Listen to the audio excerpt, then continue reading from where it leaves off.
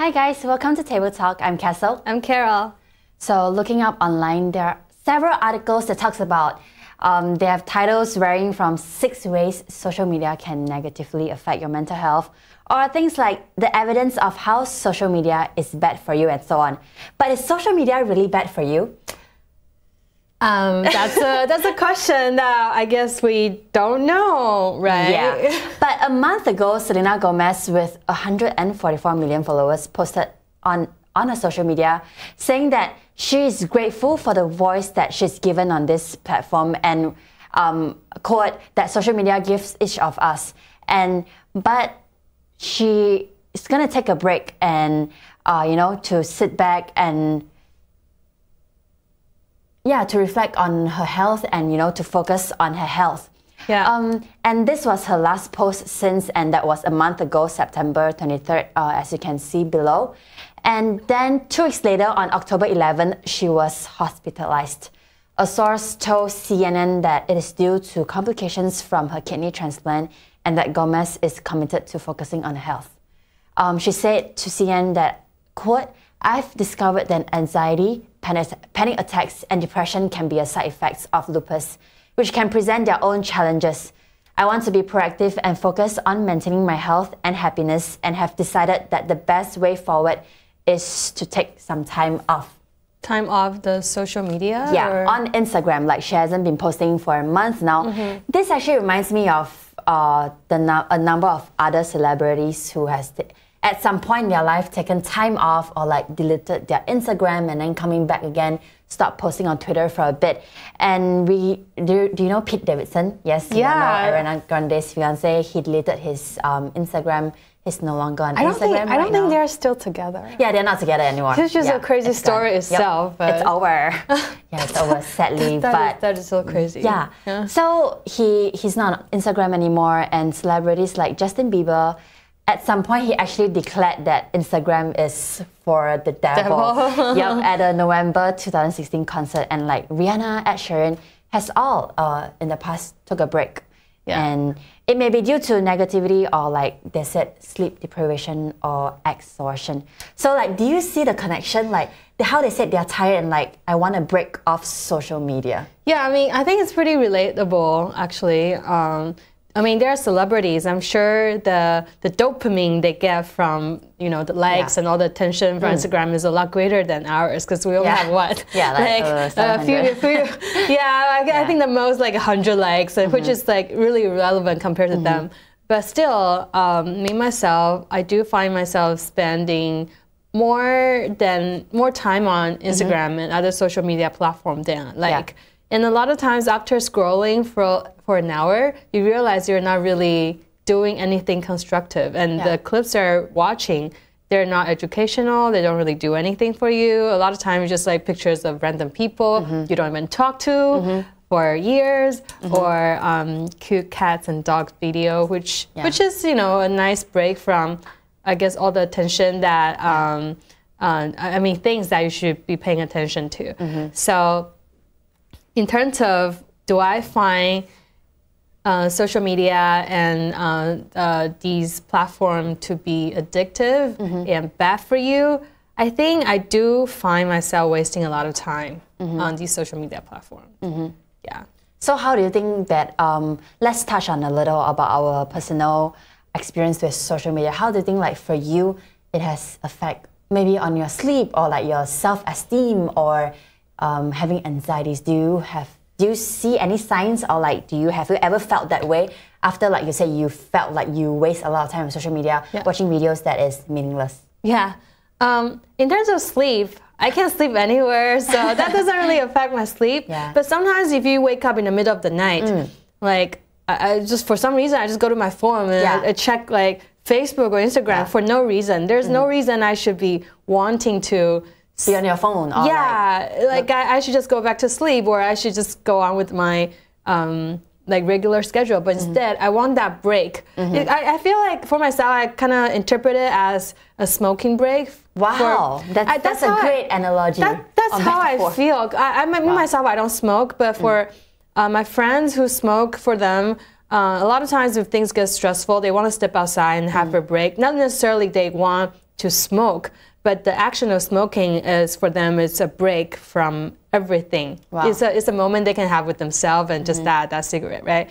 And I think for people who don't smoke and for our generations of people, I think Instagram and social media platform is kind of like our smoking break. Like sometimes when you're so busy, for some reason you just want to grab your phone and like look at Instagram. Yeah. It's like a mental break. Yeah. So I think that for me, it served the purpose as a break. It doesn't really disrupt my sleeping pattern, but it does. So you think like it doesn't affect your mental health, or like you feel like you're more anxious, or like none of that? I think mental health, because I'm not a professional, so I can't really say if it's affecting my mental health. Self-esteem wise, I think we all experienced that when social media started to become more, I guess, like the presence start to be bigger, right? You see other people living their lives and how everyone just posting happy things, and everyone is trying to, if you have money, you flex it on social media. You want to show the good side, right? Yeah. No one's really showing the negative side. So yes, at one point you feel like your life is so much worse than everyone else's. That you compare your behind the scenes with someone's highlight reels. Yeah, basically. And then, I think at one point you do feel pretty bad about your life. You feel like such a loser because you're not really doing anything cool like other people are posting on their Instagram or Facebook, right? But then I think after a few years, you grew out of it. I think we kind of all realize it's not really the reality. It's sometimes it's just like a show that people put on. I'm sure we all do that for show other people how great our lives are. When in reality, maybe not necessarily. So I think at one point yes, but now it's getting better. Yeah. What about you? For me, I actually feel anxious, and like this survey kind of like confirms my anxiety or whatever. I don't know what was anxiety. I hear a lot of people like, oh, I have anxiety, but at first I'm like, what's anxiety? Like I've never felt that way. But recently, maybe I would say for the past 6 months, I think I felt it with like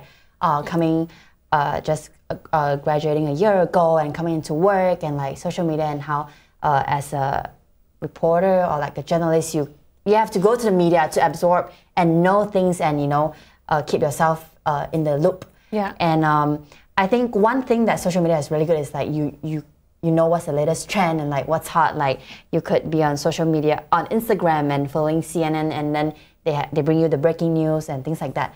So for me, it actually gives me anxiety if I use it in a way that, oh, I want to see what people are doing, or I want to flex my friends or things like that. But if I use it to be in touch with like my friends or family, then I feel good. But I actually went on a social media break for a week, about 2 weeks ago, and I felt so good. Because I want to see if really there's a difference. Right. Because I feel like what you said, like it's like a sick break. You just take it out. You're so busy, but you take your phone up and look at it for like 5 minutes, but it's like, oh, it's like, oh, I feel relief. But for me, not really. I feel relief at that moment. But after I use it, I'm like, I don't feel that great. Like, I always have to think about fearing FOMO or like if people are liking my pictures. But for that 1 week without using, actually I only deactivated Instagram. Like I was still leaving my Facebook on because who really uses Facebook anymore? Facebook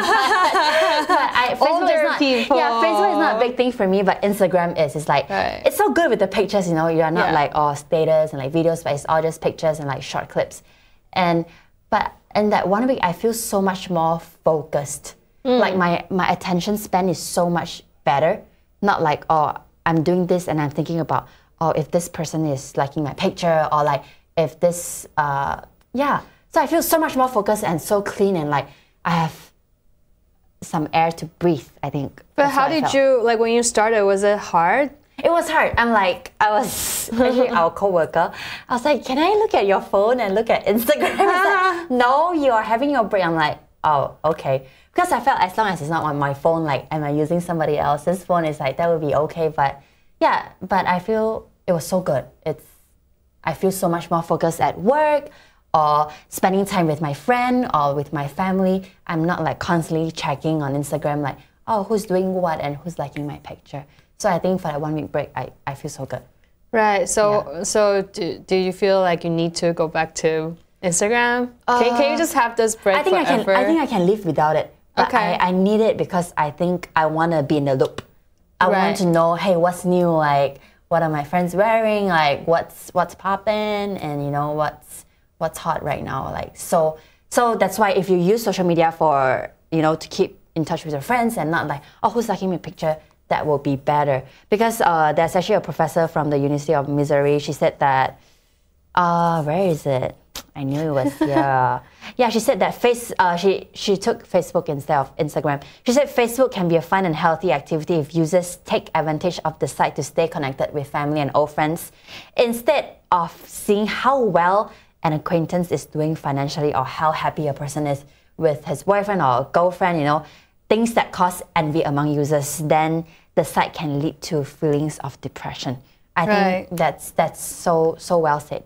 Yeah, I guess that's true. I guess if it's your loved ones or your close friends, you don't really, like, them showing they're doing well, it's not going to make you feel bad. Yeah, I think social media is a game of comparison, right? So that's why, like, how I always wonder, like, why do celebrities quit social media, or as our title say, Instagram? Like, they're so famous, they have like, what, I don't know, millions of likes, and they use like Selena Gomez as this platform as a voice to amplify their, for example, the Me Too movement or whatever they are believing in, or to raise awareness in other countries and things like that.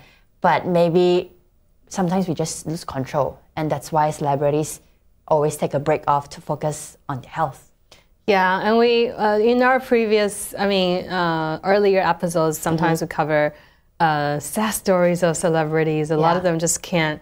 I think sometimes just can't take the pressure. Especially in a platform that has so many people watching. I'm sure the pressure is on. Yeah, the greater the pleasure, I'm sure the greater the pressure is too. So I can understand why they take a break. I mean, I would like to too, but it's just really hard. It's like, I really do think it's addictive and it becomes part of your life. If you give me 15 minutes of break of doing, then take my phone away. Like, I think when I was younger, I'll be able to just think about like a fictional story in my head and I'll be happy. But now I'm just like, oh my God, what do I do with my phone? It's also because like if you have, I'm just gonna say Instagram because I use it so much. Like I don't even post on Facebook anymore. And like if there's a cute kitten by the roadside, I'm like, oh, it's so cute. But if you have if I speak for myself, Instagram, like, I'm gonna post about this cute kitten on my Instagram. So I feel like I'm not really being present in the moment. And after I post that cute kitten on Instagram, it's like, oh, how many people has actually watched my story? So for me, it's like, but maybe it's not like that for you or for anybody, you know? So that break really, give me a breather. I think this one moment I realized very vividly was one day I was walking down the street with my friend and it was snowy, so it was really slippery. And a group of young girls, they were walking in front of us and one girl slipped.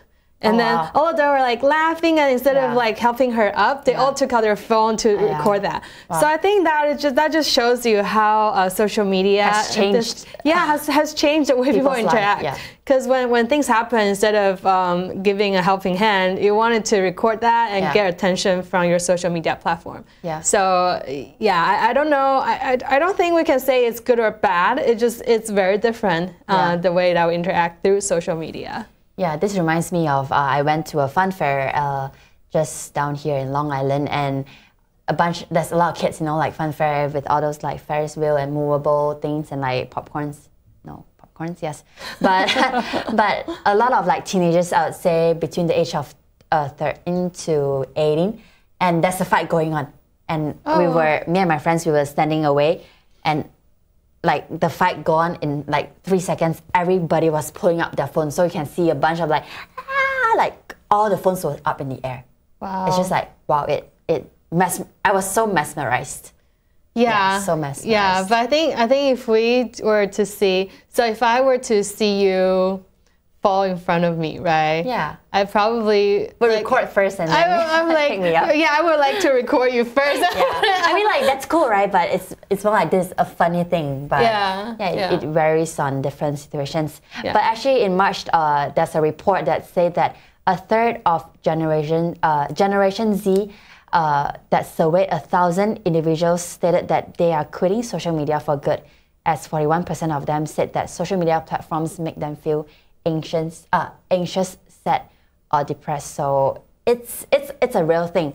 But what I want to touch on is that there's actually a study published in the Lancet Psychiatry found that people who, like you were saying, when you're sleeping and you wake up to check your phone instead of like falling back asleep, they said that the people who spend the night checking social media are more likely to suffer from mood problems such as bipolar disorder. I think that's a little too, I don't know, that's a little too over the board. And they actually rate themselves as less happy and more lonely. And this data is actually gathered from 91,000 middle-aged people.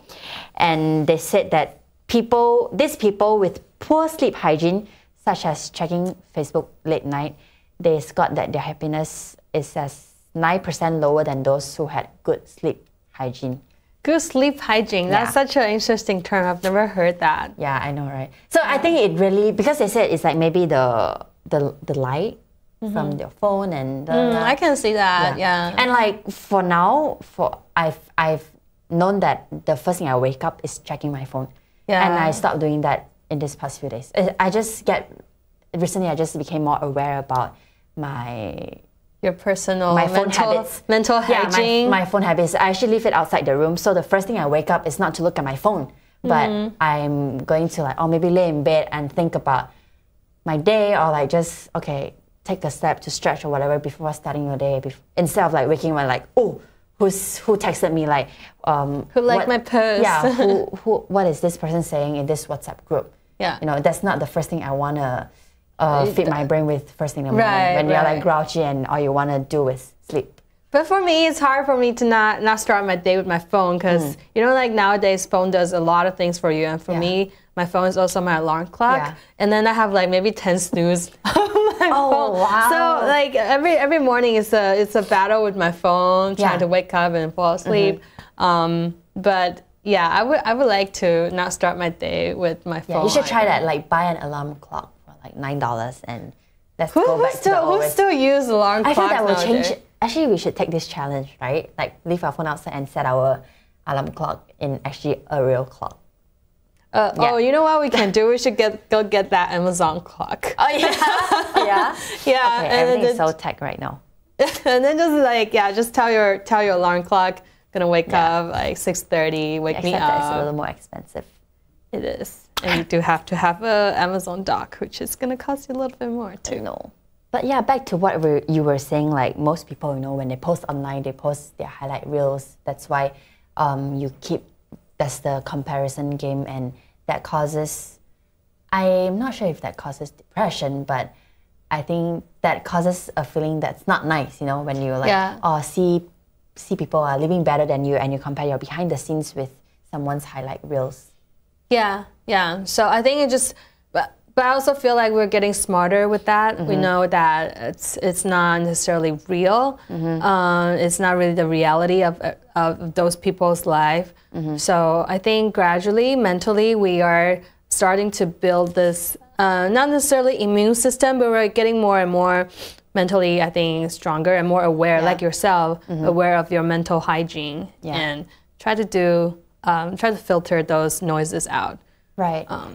Yeah, and also like with the usage of social media right now, there's of course cyberbullying. I feel mental health, this is a very wide topic. That it's not just social media. That's the reason that people have mental health illnesses, but it's a very wide range of topic. But of course, cyberbullying plays a part in it too. With like now social media being so prevalent, without much effort, people can just reveal each other's secret or like spread false information so quickly online, and the result can be really devastating. And in worst cases of cyberbullying, a person's reputation can be destroyed in a matter of hours, and then that might just ruin someone's life. And yeah, I think technology is always evolving, and I don't think technology is a bad thing, and I don't think a social media platform is a bad thing. It's just how do we safely incorporate that into our daily life, and then use it at like in the right dosage instead of overdoing it. I think we're gradually learning the boundaries now. So I think going forward, I think things are still pretty hopeful. Right. I don't think everyone's going to go into depression because we have social media platform. Yeah, as long as you use it for the good, like to reconnect with people and to, you know, to feed yourself with some knowledge. But also research found that people who spend, teens, they said teens, I wouldn't say people, but I don't know why, maybe they focus more on teens. But teens who spend 5 or more hours per day on their devices are 71% more likely to have one risk factor for suicide.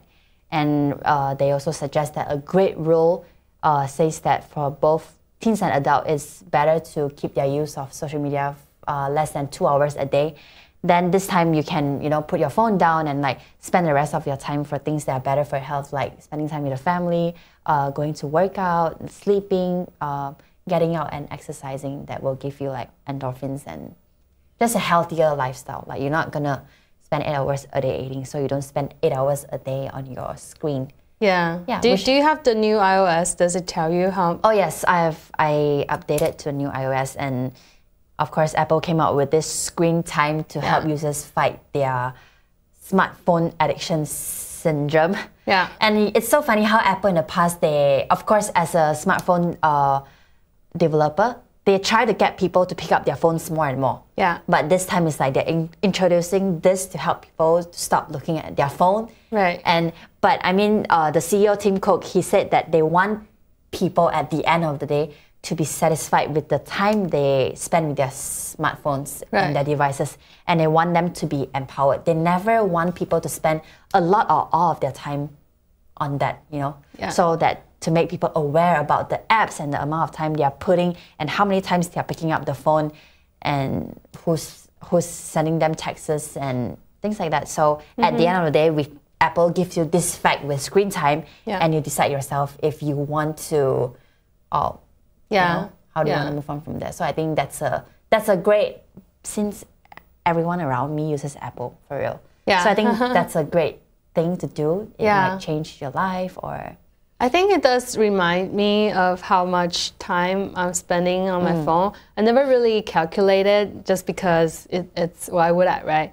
And after I updated my iOS, it tells me for last week it was 2 hours, and then this week. But it's kind of annoying though. Yeah, it's really annoying. I mean, it kind of shocked me. Like the past week, I spent an average of 5 hours on my phone. I'm like, oh my god, that's a lot of time. So every time I pick up my phone, I would just think about like how I'm spending too much time on my phone. So instead of like texting, maybe do more calls, which is really nice to like hear people's voice. Yeah, or meet face to face, right? Yeah, we're face to face. Yeah. So I think it does remind me of how much unnecessary time I'm spending on my phone. So that's something that I think I'm hoping to change.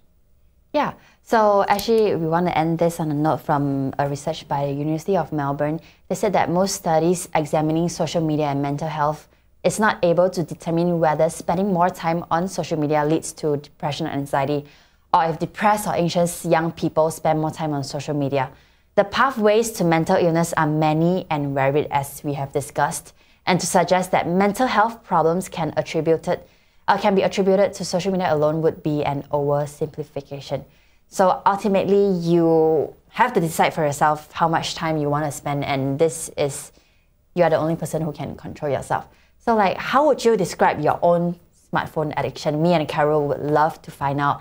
And do you think you're spending more time than you should? And what ways are you using to combat this addiction? You can leave your comments down below in our YouTube channel, or you can come to Twitter and chit-chat with us at Hey Kessyl and Summer C4. So I guess that's it for today. We will catch you in our next episode. Bye. Bye.